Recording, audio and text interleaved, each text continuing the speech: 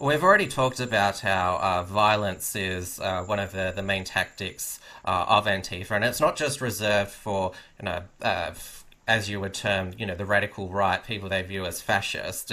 They also protest at political events where, conservative politicians are speaking. We only saw just last month Tony Abbott's sister, Christine Forster, attacked on her way onto a Liberal fundraiser. So they clearly believe that, all this, violence is justified because they view their opponents as not they're not simply people that they disagree with. It's they view them as evil and bigoted, and so any type of violence against them is justified and virtuous. Yeah, yeah, pretty much. It's the moral trolley experiment. So these conservatives, a lot of these conservatives, would be against, a lot of examples of racism and sexism in their, mainstream traditional terms, not the crazy terminology of the neo-Marxists where, a white person with dreadlocks is suddenly racist. The radical left is actually, I mean, think about how many thousands of years did it take for being against racism and sexism to become a mainstream value in society? How many thousands of years did that take, right? And I feel that these people are eating that social fabric. They're cannibalizing it for instant gratification. And what I mean is, so if a child, cries and its mother constantly attends to it, it will learn that it can exert power over its mother through crying or whatever. So I think we too do that as adults. If I go, oh, that person's racist, that person's sexist, other people will turn around and pay attention, right? And so in that sense, there's a form of power that you can wield by sort of using these terms. And just like any currency, the more you print it, the lower the value becomes.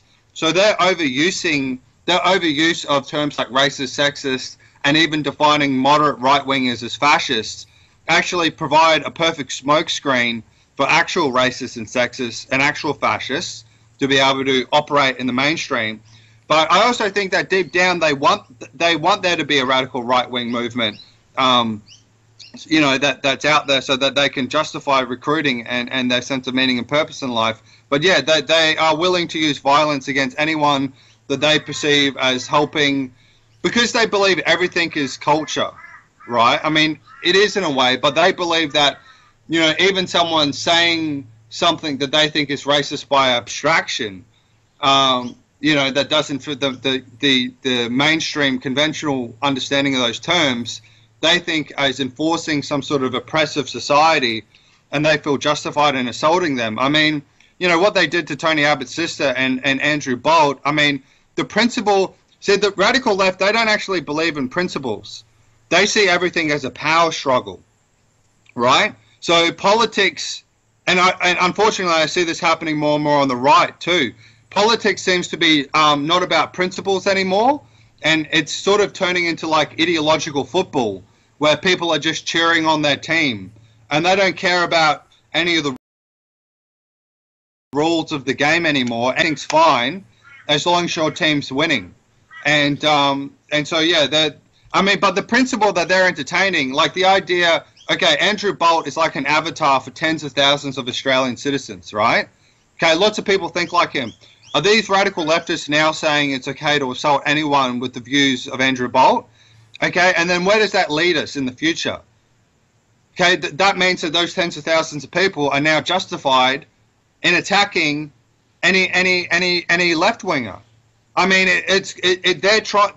what the actions they're doing are trying to degenerate society into some sort of toxic thing where no one can talk to each other anymore and there's no debate, and it's just about violence. I mean, after I, went through 4 years of being an ideologue thinking like this, I spent a lot of time trying to learn about psychology to understand what the fuck happened to me. And one thing that Cole Young suggested is don't listen to people's alleged motivations, what they say they're doing.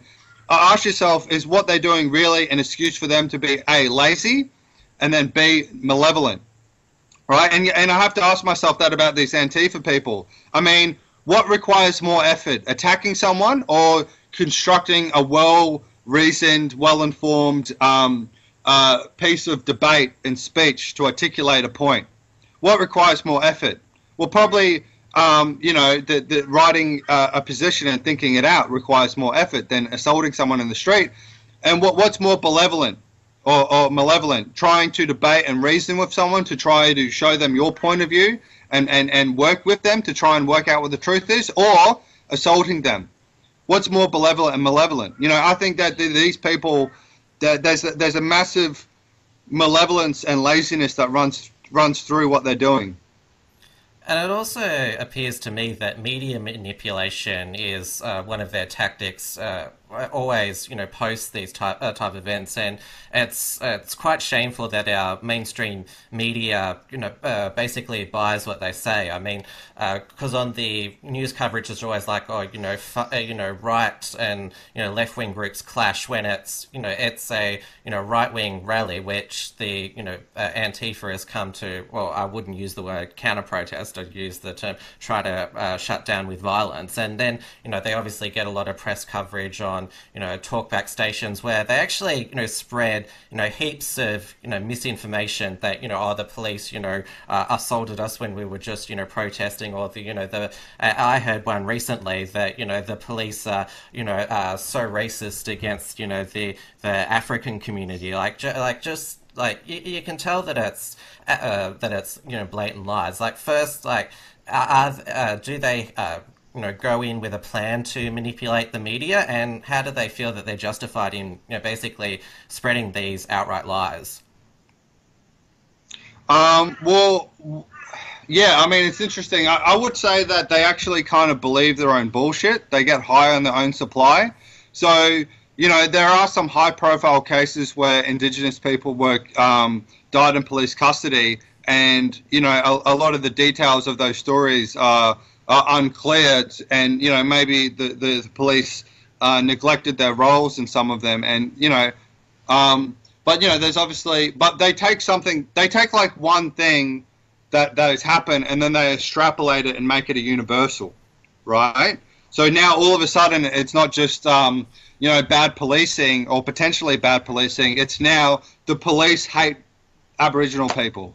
Do you know what I mean? And they turn it into a universal, and I think it's they kind of believe these narratives that okay, so let's break down an example. So at the Milo protest, they went there to these sort of immigrant areas where there were a lot of sort of ethnic and I think Muslim populations, and I think they went there and they hyped up and encouraged those communities to believe that, okay, we need to do this kind of violent protest and throw stuff at the radical right-wingers. They're trying to kill you guys. They're trying to kill you.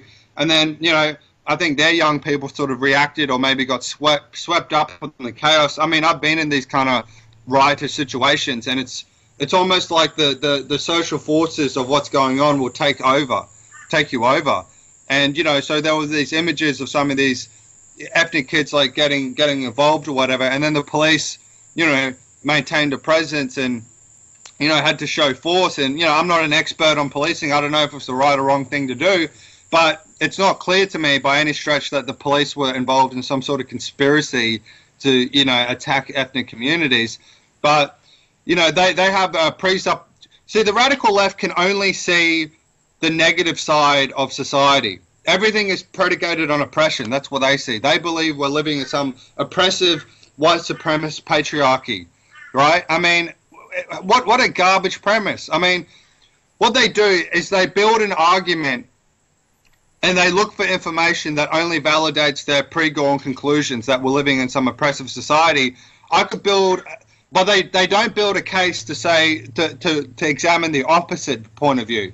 So I could actually build an argument to say that Australia is one of the least racist societies that have ever existed in the history of the world and on the face of the planet right now, right? It's illegal in any public or private institution to discriminate based on sex or race, right? If we're living in a white supremacist society, why do we have laws against it? They'll take one example of some sort of unscientific sort of pseudoscience social study, and then they will go, oh, look, that's proof as that the whole system is corrupt, and now we're justified in hating it and ripping it down.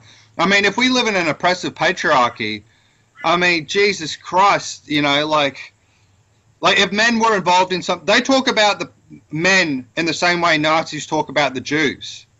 Do you know what I mean? Like, oh, the Jews are just sitting around gathered in some sort of conspiracy against everyone. You know, like as if men are just meeting up against everyone or whatever. You know, if men wanted to oppress women in Australian society, we could do it in a day, right? Like obviously that's, see, what happens is the image of the individual gets destroyed, you know, and group identity takes over in these people's minds. But in terms of the media placating to it, I mean, I think people intuitively understand how pathological and dangerous the radical right can be. I think because our societies historically were involved in fighting against, you know, Nazi Germany, and then seeing the atrocities that regime unfolded through their, you know, group narrative stuff. But I think that people have less of a consciousness of the atrocities that communist societies have committed, right? I don't think people are fully aware of how brutal the Gulag systems were, how ridiculous and manufactured the mass starvation was, and that it was a result of, you know, ridiculous purgings of people who were productive in that society that resulted in famines. I don't think they have any idea how pathological communist societies got, because our society wasn't directly involved in fighting it, and a lot of the atrocities of communist societies happened internally and domestically rather than happening, you know, with, say, the expansion of, you know, Nazi Germany invading other countries. I think that's one of the factors why the media will be more sympathetic to the radical left. And I also feel that as things have descended more and more into a political, you know, into a sort of political football game, you know, I won't, the moderate left-wing people, like people who might work in the ABC, won't look at their crazy radical flank, because what's more important is beating the other side, right? Rather than following through with principle, you know, and that's what I was saying earlier. It's about power struggle now. It's not about principles, and that's fucking dangerous. And then the other factor is, of course, the proliferation of radical left-wing ideas in university campuses through kind of pseudoscience studies like ethnic and gender studies that basically fall back onto sort of a Marxist and postmodernist tools of analysis rather than, you know, biology or psychology. As you know, like, why isn't biology a course in gender studies? You know, because they've got a pre-gone conclusion that gender is a social construct, because they, you know, it comes from a Marxist idea that human nature is determined by the economic forces of history, which I disagree with. Marx was wrong about that. And then, you know, and then so they, and that's, people want to believe that human nature is infinitely malleable, because then we can achieve a utopia, you know. And I don't know why anyone ever takes Marx seriously. I mean, the dude was writing about the evils of capitalism while his best mate and collaborator was a capitalist, and then Marx was being funded by the surplus value of this factory, and he would, like, you know, and I think Marx is a good story, because he kind of like the original vampire of the radical left, and that this was a guy who had illegitimate children he wasn't involved in raising, and he was an alcoholic. So he neglected his personal responsibility, but the way he could justify neglecting his personal responsibility is through these radical grand narratives of changing the world. Oh, I don't need to worry about that. I'm saving the world, you know, and yet he's writing a book about the exploitations of capitalism while being funded by a capitalist. Like, could you imagine taking seriously someone who wrote the evils of pedophilia, but his mate was running a pedophilia ring and he was being funded by that pedophilia ring? You know, Marx wrote in his book, I'm not worried about individual capitalists, I'm worried about capitalists as a system. You know, imagine writing, I'm not worried about individual pedophiles, I'm worried about pedophiles as a system, right? You would never take that person seriously. I don't know why Marx is ever taken seriously. So I went on a big rant about Marx, but yeah, and that's another thing about Antifa and these other far left groups is they, preach about, they care about, the poor and poverty. Yet most of them come from, privileged backgrounds. They've never experienced what it's like to be, disadvantaged. And if they, do live in, poverty now, it's mainly by choice.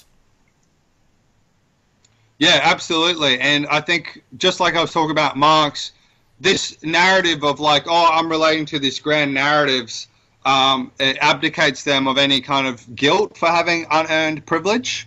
And then they can also abdicate the responsibility. So one of the main leaders of Antifa Sydney, well, the leader pretty much, he went to the same private school Tony Abbott went. So, and he grew up like on the North Shore in the rich area. Right? And I think being born with that level of privilege is a bit of a burden because, like, okay, you've got all the opportunity in life. Now live up to it, kid. Go become some, go do something amazing, But instead of that, he can kind of avoid that fear of failure and that the difficult burden of living up to that through these ideological narratives.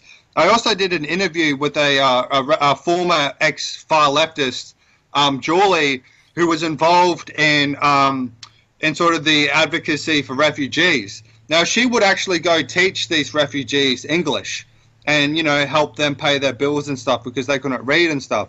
But she was told by the socialist group that she was part of not to do that and instead to spend her time selling the newspaper for the party because there's no point helping individual refugees. Because if we achieve the revolution, then the main problem that's causing refugees will be gone. There will be no borders and we'll live in some utopia. And so I actually think that the utopian narrative actually allows people to abdicate their personal... This has been an Unshackled Fast. Please like, comment and subscribe. While you're here, grab our free ebook at theunshackledbattlefield.net and visit theunshackled.net for all the latest news and commentary.